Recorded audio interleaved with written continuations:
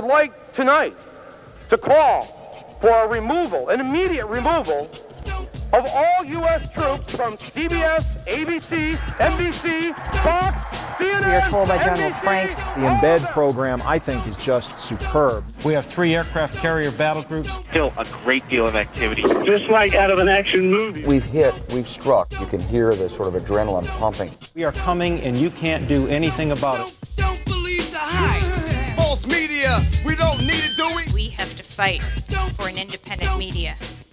She is a journalist. She is the host of Democracy Now! My name is Amy Goodman. Who do you represent?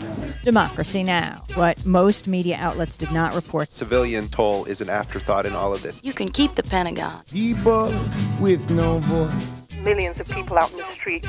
You can keep the propaganda. And we say it is not in our name. Keep each and every TV that's been trying to convince me to participate in some prep school punk's plan to perpetuate retribution. Thank you very much for joining us. Don't believe the hype. The media are among the most powerful institutions on earth because they're not only among the wealthiest, but they're the way the whole world views us and we view each other.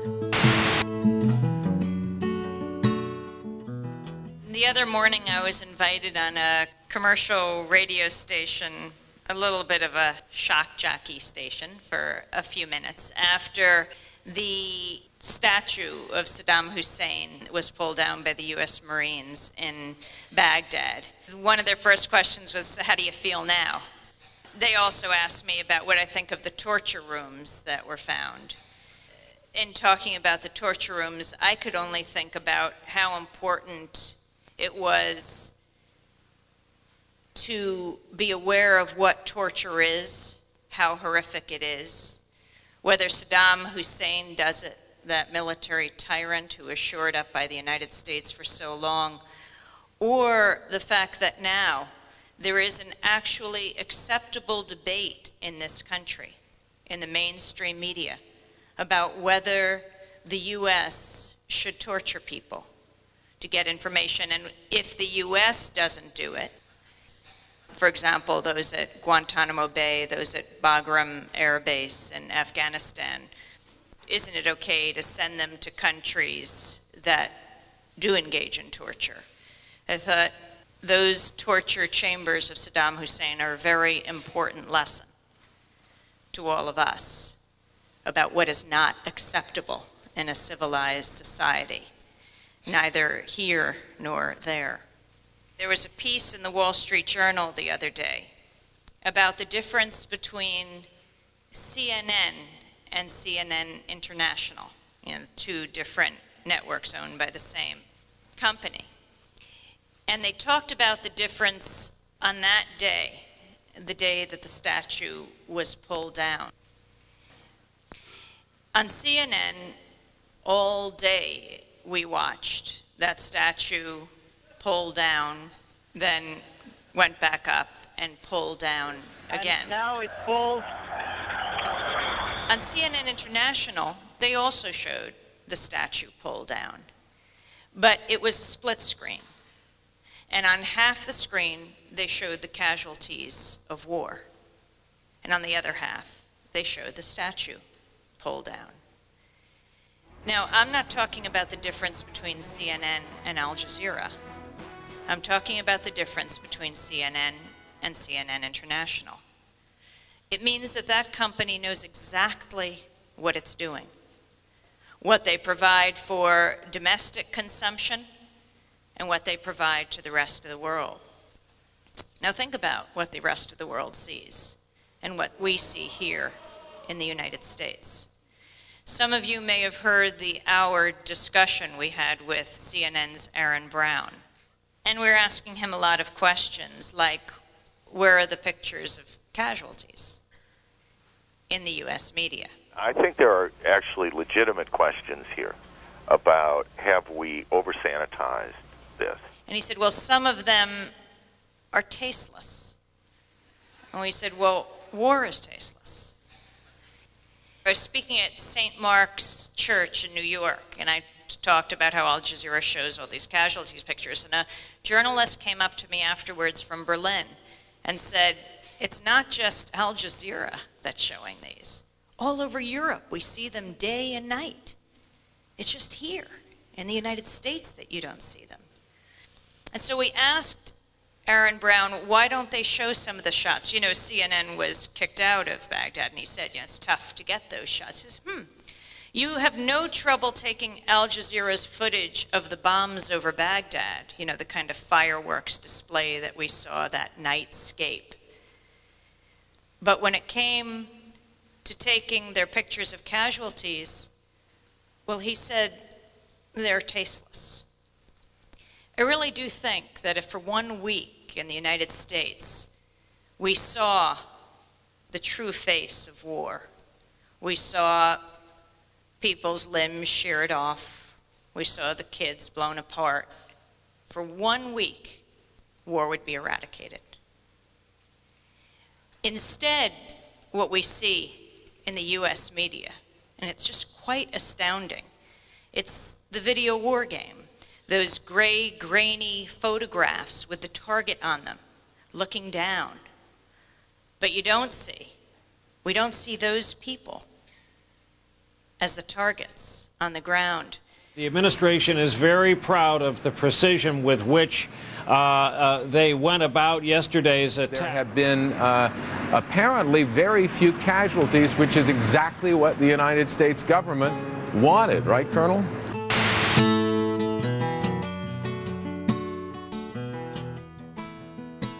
A Newsday reporter asked me the other day, am I opposed to embedded reporters?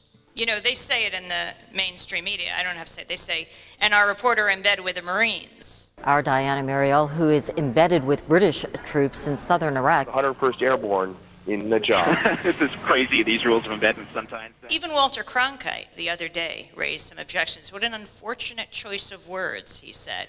And he was critical. You rarely hear that criticism in the mainstream media, the working journalists today. What kind of critical reporting do we get? You might find this interesting that when the tanks are inspected, it's not unlike taking your car to a gas station. They have a dipstick that they put into the engine to check the oil levels. No one does this better in the world than the American GI. It's this parade of retired generals that are on the network's payrolls. I'm back with two of our military analysts who have been with us this morning, who are helping us understand this war. You now have people like Wesley Clark, General Wesley Clark, on the payroll of CNN, who is questioning their embedded reporter on the front line. He is questioning the reporter, and the reporter is saying, yes, sir, no, sir. This is a very special moment in time for the men and the families and for this country. It is often fascinating for me. General Clark and I have spent a good amount of time together today and over the week. This is journalism in America today. They have redefined general news, and we have got to challenge that.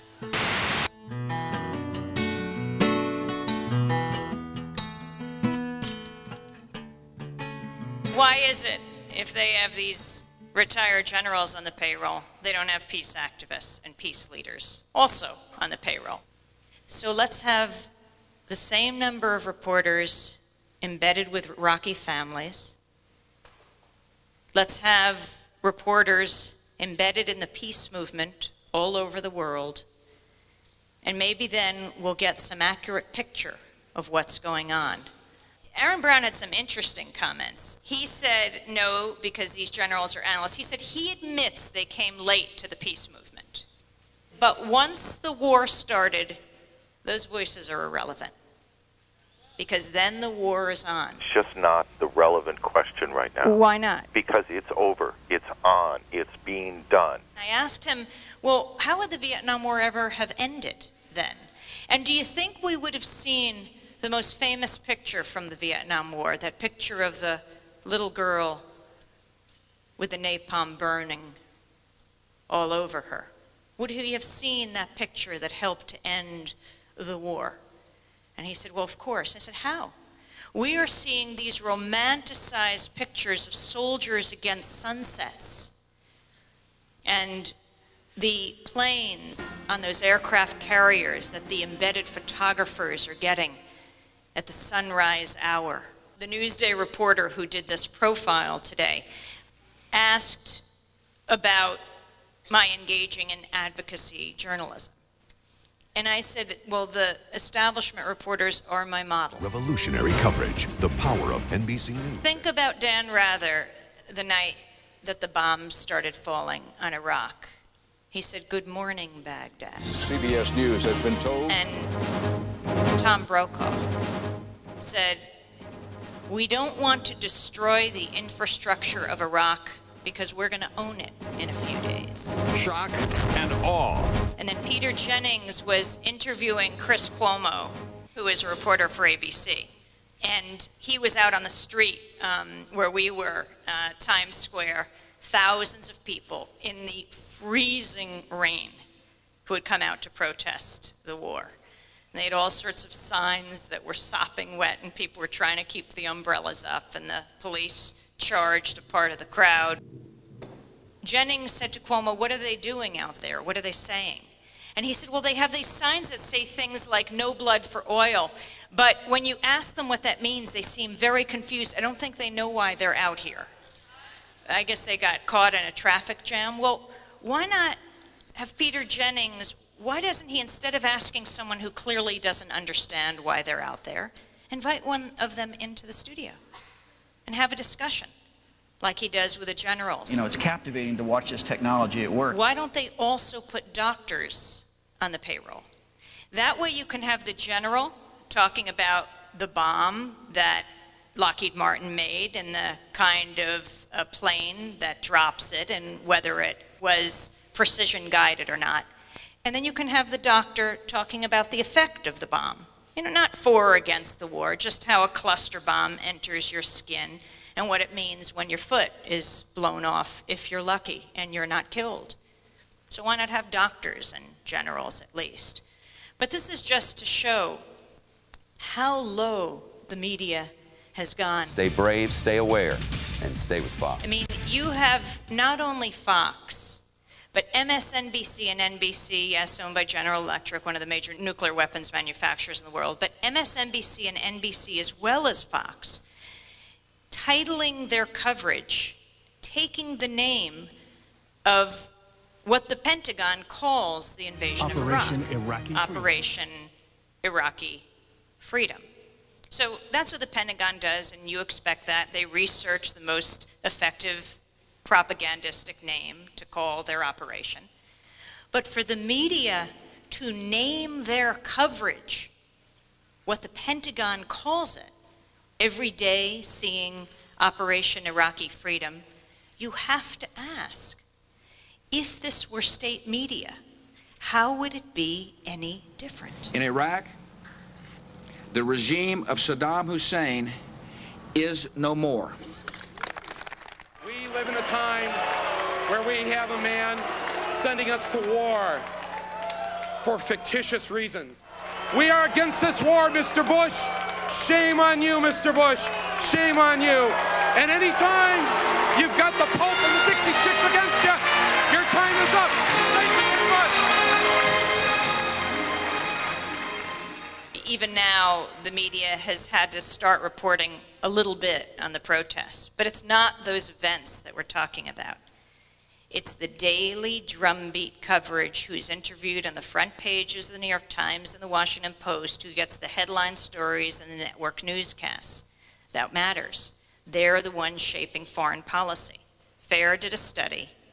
In the week leading up to General Colin Powell going to the Security Council to make his case for the invasion, and the week afterwards, this was the period where more than half the people in this country were opposed to an invasion.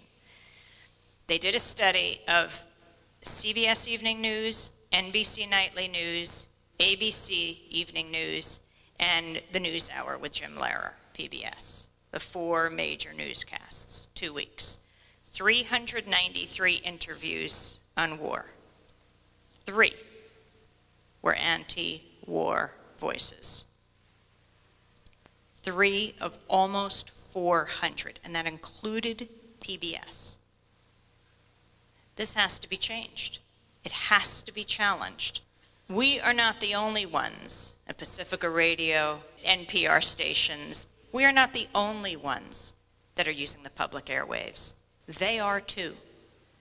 And they have to provide the diversity of opinion that fully expresses the debate and the anguish and the discussions that are going on all over this country. That is media serving a democratic society.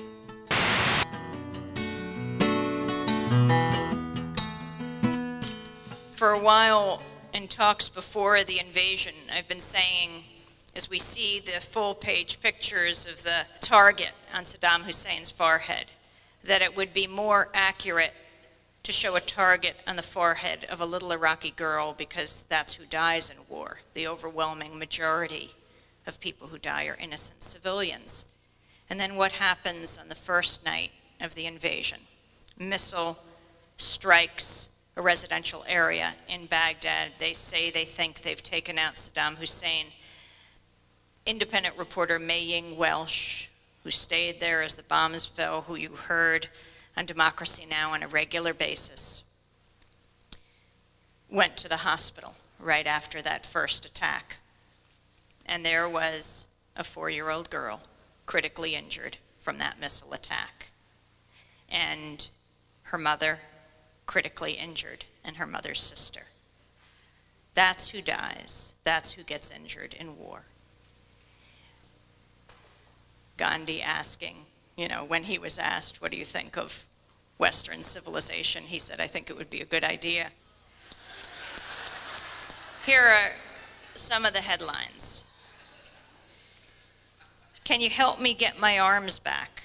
Do you think the doctors can get me another pair of hands?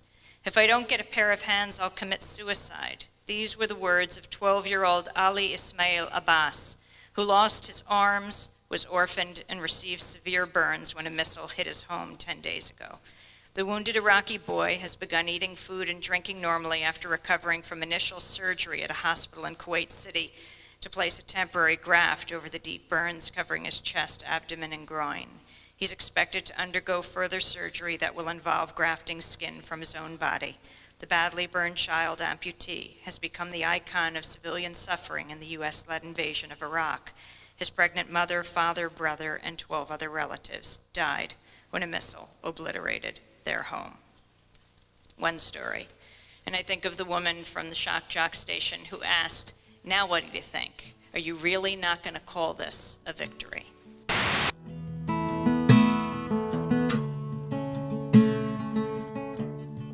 I talked earlier about it being such a dark day for journalism in this country.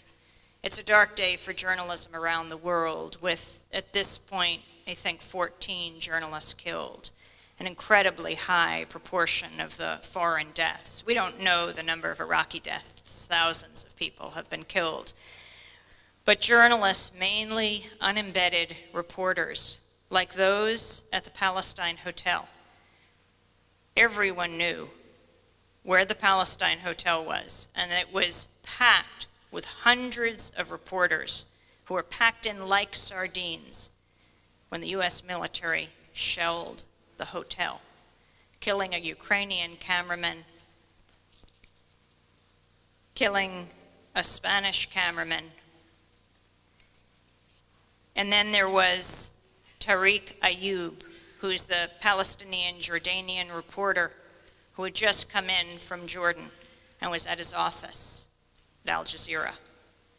Al Jazeera had given the coordinates of the office repeatedly to the Pentagon, and maybe that was their first mistake. We gave them the exact location in terms of longitude, latitude, the height of the building from the ground. Because the Pentagon dropped a missile on the Al Jazeera offices and killed the 34-year-old journalist. His wife, wailing in Amman at the funeral, said, "Hate breeds hate."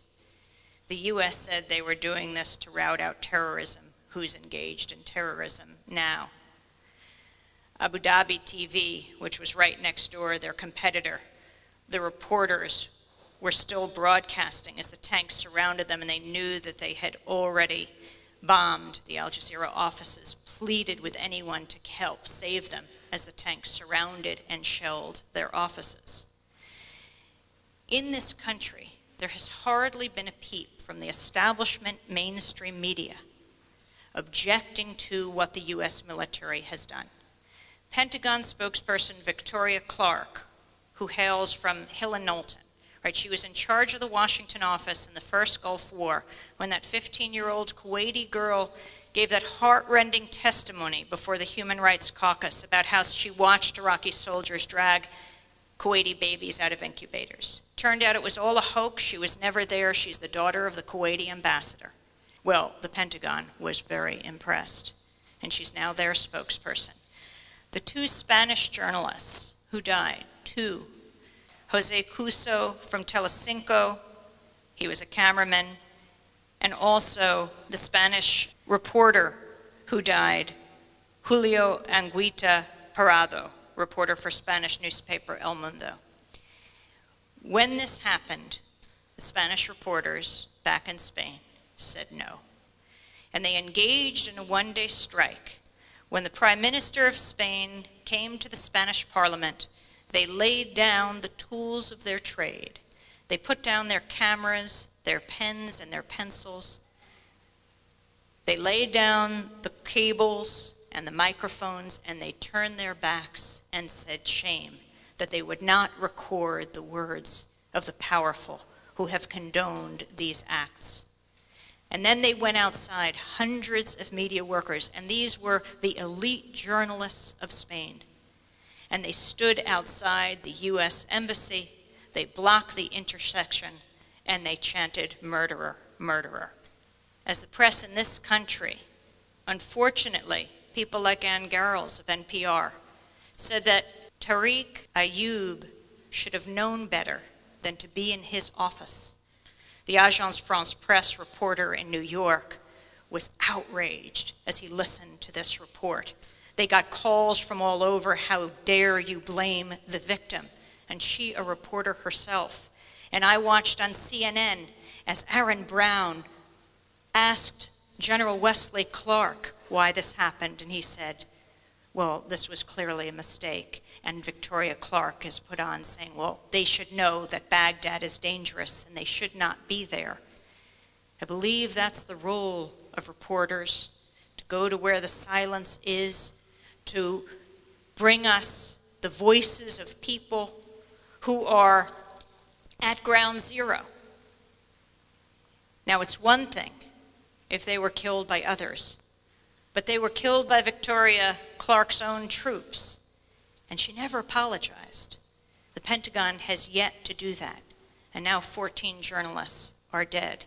It is a very strong message that is being sent to the world's reporters now that this embedding has become such a success, and that is, you're in bed with the military, or, well, think about the Palestine Hotel. And the mighty multinationals have monopolized the oxygen, so it's as easy as breathing for us all to participate. On the night that the bombing began, to go over to the Ani DeFranco concert at the New Jersey Performing Arts Center, and some of you may have heard what happened. Now, you might wonder why I'd go on the moment that the bombs are about to fall, but 2,000 young people were packed into the Fine Arts Center in Newark, New Jersey, to see Ani, a wonderful artist, perform. And she said I could introduce her and also explain the importance of independent media in a time of war and where people could get alternative information. They were also going to have political tabling. And we raced over to the Performing Arts Center, and I called a cell phone, and Ani answered. I thought she was going on the stage and getting ready. I said, what are you doing answering this phone? She said, I don't know if the concert's going to go on. They will probably close down the concert if you go on the stage. They said, no political speech allowed. But we are willing to risk this. They said, take the mic, make your statement about democratic media in a time of war, and if they close the mic, which we expect, we have a mic right behind, that's Ani's mic, pick it up and just keep on talking. Now, why is this significant and why does it relate to the rest of the country? Clear Channel is the very Bush-connected company that went from owning 47 radio stations to 1,400 in no time at all, as the FCC and Michael Powell, now the son of General Colin Powell, who heads it, are in the process of deregulating the media. And so we have seen this explosion of, I would say, ownership, except it's this concentration of ownership. Owning 1,400 radio stations in the country, they're sponsoring pro-war rallies, and they're saying that music that is critical of war cannot be played, and they're pushing other kinds of songs. And they are saying no political speech allowed. Well, we got up, and we gave our little speech, and they didn't close the mic, and Ani got up, and she said, "That's 1 for the people and 0 for the knuckleheads." Our mission is to make dissent commonplace in America. So you're not surprised when you're at work, someone walks over to the water cooler and makes a comment, that someone isn't shocked and says, "What's that all about?" But that it comes out of the finest tradition that built this country, people engaged in dissent. We have parallel worlds in this country. For some, it's the greatest democracy on earth. There is no question about that. But for others, I mean, immigrants now in detention facilities, they have no rights, not even to a lawyer.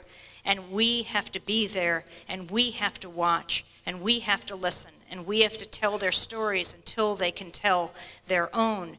That's why I think Democracy Now! Is a very good model for the rest of the media, as is the Indie Media Center all over the country and the world, built on almost nothing except the goodwill and the curiosity and the interest and the passion of people who are tired of seeing their friends and neighbors through a corporate lens, and particularly tired and afraid of the fact that that image is being projected all over the world. That is very dangerous. Dissent is what makes this country healthy, and the media has to fight for that, and we have to fight for an independent media.